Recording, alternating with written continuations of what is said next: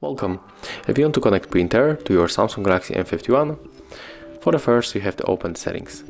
After that we have to go for the connections, then just scroll down to go for the more connection settings, and here we have to tap on the printing.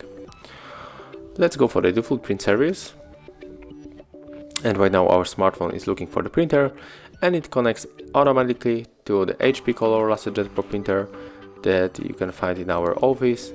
So if you want to print something, you have to go, I will go for the picture for example, so we have to click right here, then tap on the print, select the printer, and after that you can just simply click on this icon to print the picture or any file that you select.